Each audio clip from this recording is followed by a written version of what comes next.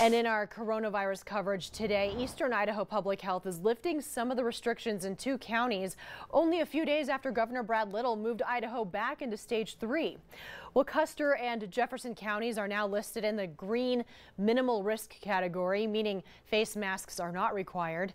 Bonneville County remains in the moderate risk level, but health district officials say they'll only lift the order on Monday morning if Bonneville County stays below the minimal risk threshold throughout the weekend.